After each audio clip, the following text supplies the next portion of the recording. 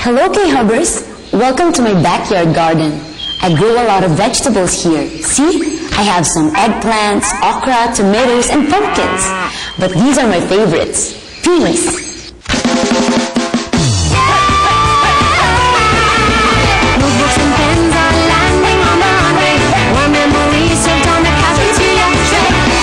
Together chasing dreams in the hallway. School bell rings and it's another day. Knowledge and truth is a hope that they can take away. We'll fly and level up together forever without delay. So let's start today and everything's gonna be okay. Let's start today and everything's gonna be okay. Pea pod is botanically a fruit. However, peas are considered to be a vegetable in cooking. I like peas because they are rich in fiber and protein. But do you know that, aside from being nutritious, peas played an important role in biology? It happened in the mid-19th century. Interesting, huh? Let's listen to Mr. Jeffrey B. Galvez, college professor in the biology department of Miriam College and recipient of 2003 Gold Medal for Excellence in the field of research in the College of Sciences in De La Salle University, Manila, as he explains to his students how a scientist's observations of pea pods led to the principles of Mendelian genetics, the foundation of modern genetics.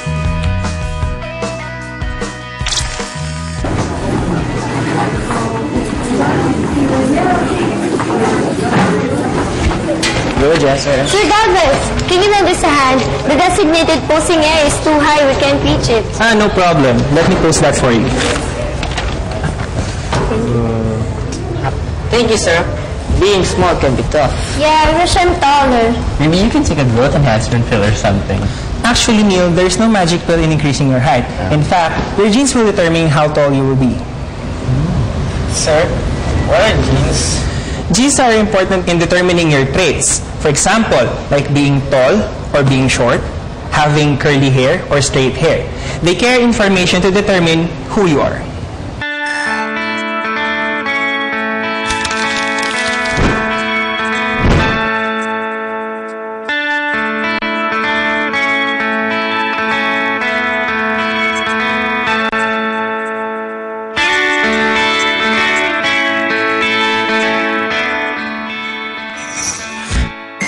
Heredity refers to all biological process involved in the transmission of traits or characteristics from parents to their offsprings.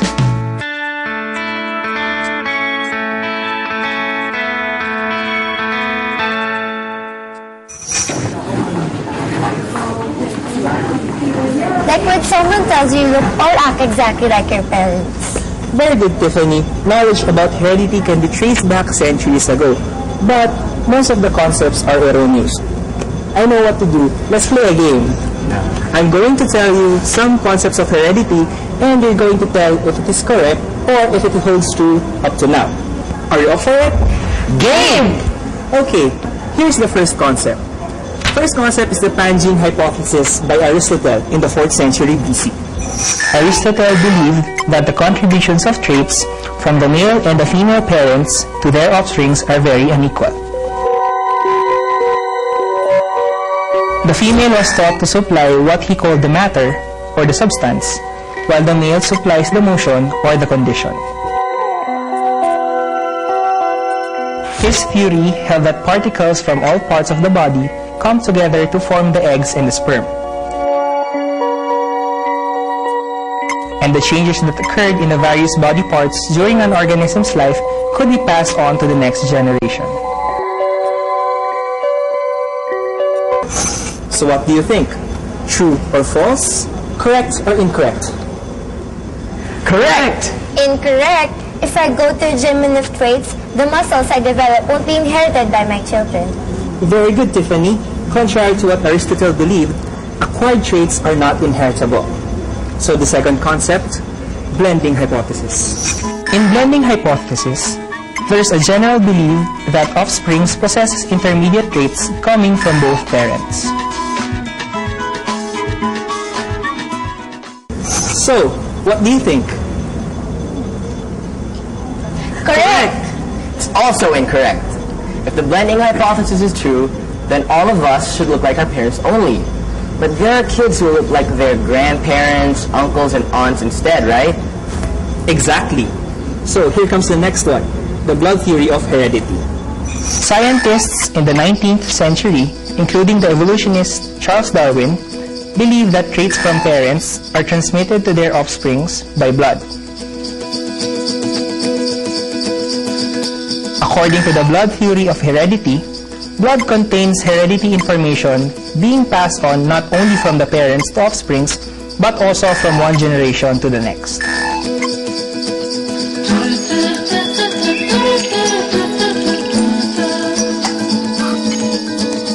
So, this one's easy. What do you think? That's true. Also not true. For example, I donate blood. The recipient will inherit my traits and characteristics. Very good, guys. All these beliefs are now considered as superstitions, particularly with the pioneering work of Gregor Mendel, who proved all of these concepts were not true. Gregor Mendel was an Austrian monk at the distinguished monastery at St. Thomas in the town of Brno in the Czech Republic.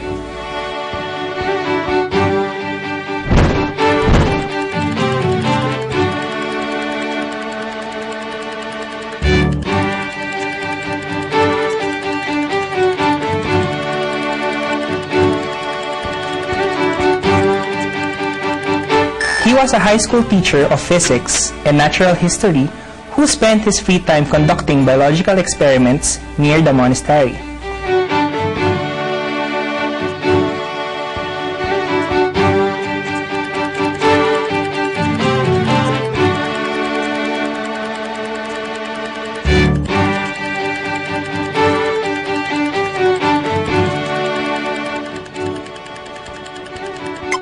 He carried out his famous experiments on crosses of garden peas from 1856 to 1863.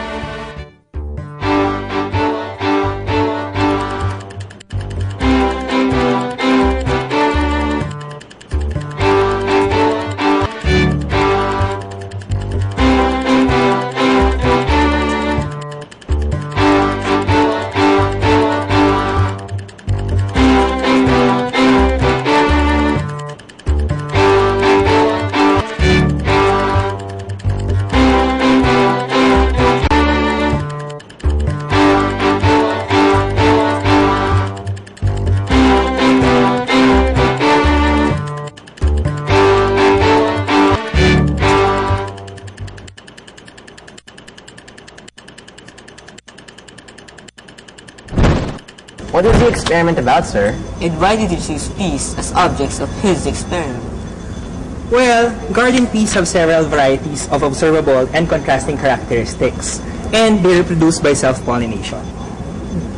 By deliberately crossing two different varieties, that is, transferring the pollen of one to the pistil of another, he was able to follow the inheritance of a single, easily distinguishable trait. He even made exact counts of the number of plants bearing a specific trait. It was from this quantitative data that Mendel deduced the principles governing inheritance. Mendel was able to produce hybrid offsprings for several contrasting traits by cross-pollination. For example, he crossed a tall garden pea with the short one and a yellow-seeded plant with a green-seeded plant. In each case, he observed that the resulting first-generation hybrids, denoted by the symbol F1, showed traits of only one parent. In his experiment on plant height, for example, all the F1 hybrids were tall, and on seed color, all F1 hybrids are yellow. He called those traits that appeared in the first generation as dominant, and the traits that did not appear as recessive. However, when Mendel allowed F1 generation to self-pollinate to produce the second hybrid generation, or F2, both the dominant and recessive traits reappeared. Moreover, both traits appeared in a constant proportion. About 3/4 of the plants showed the dominant traits and 1/4 showed the recessive traits. So, his study tells us that we can predict inheritance traits of living organisms. That's right. Mendel concluded that sex cells, or gametes, of garden peas contains factors that included in the appearance of a certain trait. These factors Mendel was referring to were later called genes by a Danish biologist, Wilhelm Ludwig Johansen, in 1909.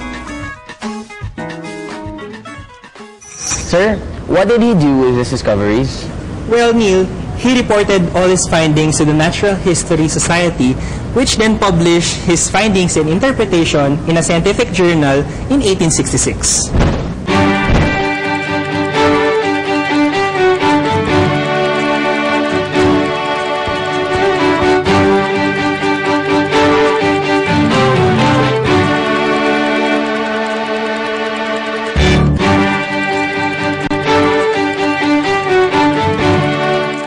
His contemporaries, however, did not appreciate his work. It was 16 years later, in 1900s, when the European botanists Hugo Vries, Karl Correns, and Erich von Schermark rediscovered his work and credited him for pioneering this field of genetics. Unfortunately, his achievement was fully recognized only after 50 years. His little experiment about garden peas led to the discipline of genetics and brought about Mendel's principles of inheritance. Well, better late than never, at least his work was eventually recognized. And people's knowledge about heredity and genetics is being applied in different ways to improve our lives. Genetic engineering, or the direct human manipulation of an organism's genome, using modern DNA technology has applications in research,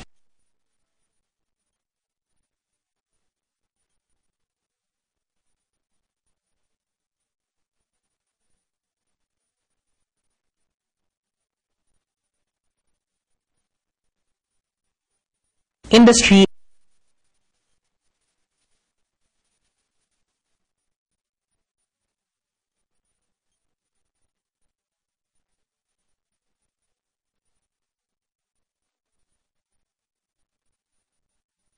and agriculture.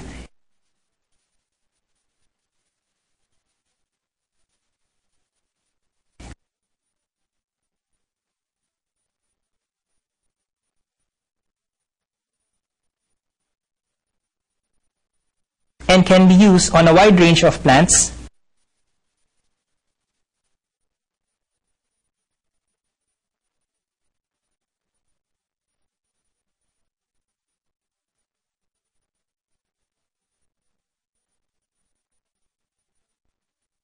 animals,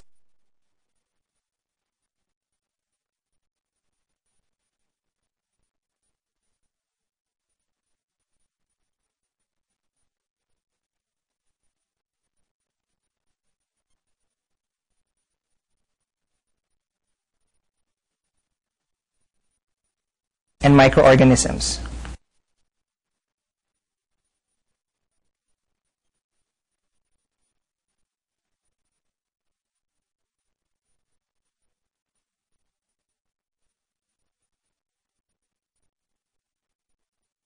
It has allowed scientists to create new strains of plants that are high-yielding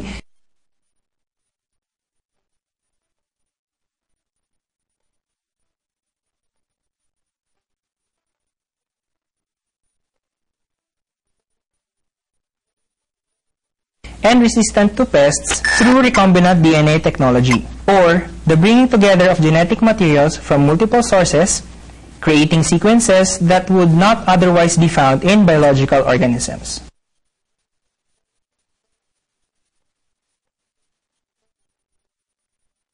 An organism whose genetic information has been altered using these techniques is known as a genetically modified organism, or a GMO.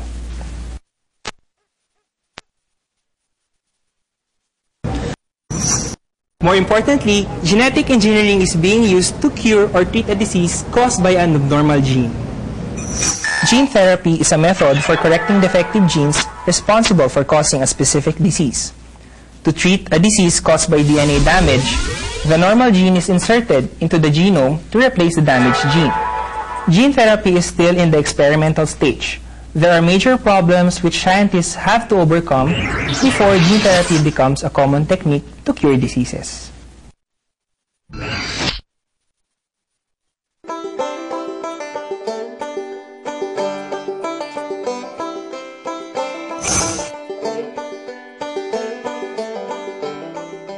I hope scientists won't stop making questions that may lead to breakthroughs of great importance, especially in gene therapy. Yeah, just like Mendel, who after having a hard time getting the importance of his experiment accepted, made a huge discovery that changed the whole world. That is why we must encourage everyone to never stop exploring our world, because we may hold the answers to tomorrow's discoveries. Yeah. Your gene is something you will have all of your life.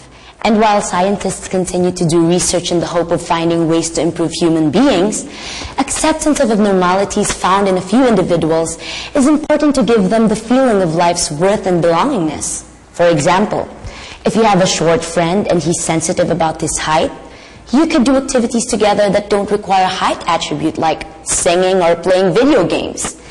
By accepting your friend as he is, whether he's too tall or too short, you are also helping him build self-acceptance. See you later, K-Hubbers. Bye!